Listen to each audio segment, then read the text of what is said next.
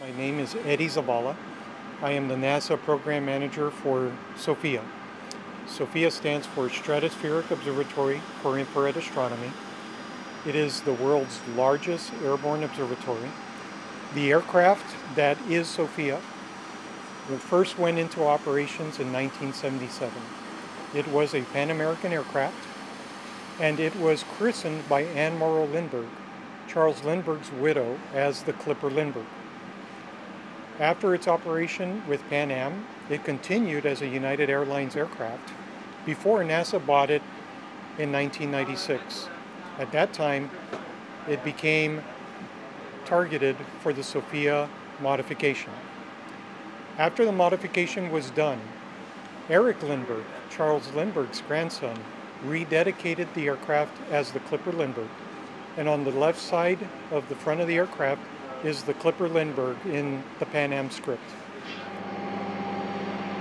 We're on the flight deck of the Sofia aircraft. This is where 3 crew members operate, fly Sofia very precisely for the purposes of acquiring science observations. The flight deck is a combination of vintage 70s technology and modern day avionics in the form of a glass cockpit. The telescope weighs 17 metric tons. It is supported by a structural mod where forward of the telescope a pressure bulkhead provides a regular commercial airliner environment. Behind the pressure bulkhead, the primary mirror of the telescope is exposed to the outside unpressurized environment at altitude.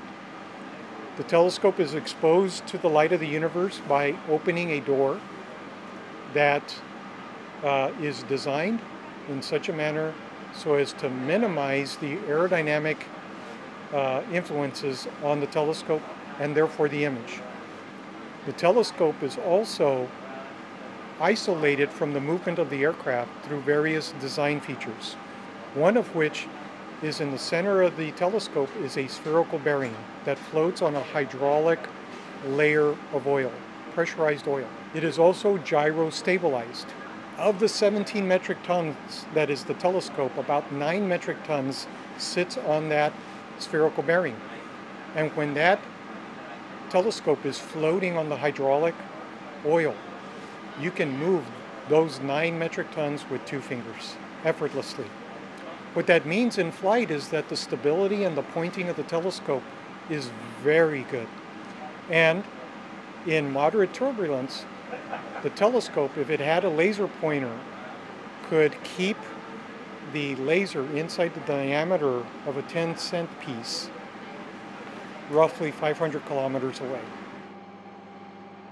The reason why we come to New Zealand this time of year is because the weather conditions are truly remarkable. Very low water vapor, and water vapor blocks the infrared light.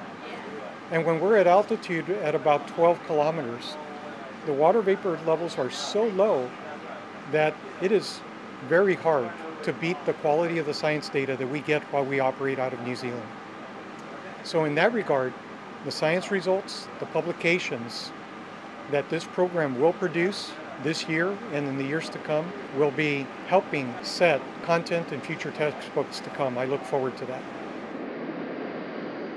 The hospitality of the community, the excitement that we see with every visit is second to none. And I'll tell you that our team that comes from the United States and international Germany feel completely at home. They are so welcomed by the community here. What can I say? It is a pleasure to be here.